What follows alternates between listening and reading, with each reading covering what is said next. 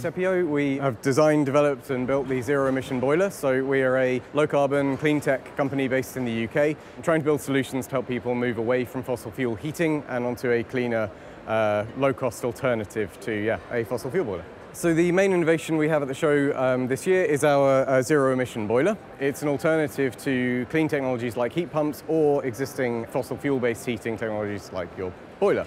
It's a clever piece of kit that uses off-peak power to charge up and store energy for use later in the day, a bit like a battery but for heating. Yeah, so it's a sort of smart alternative to a fossil fuel system.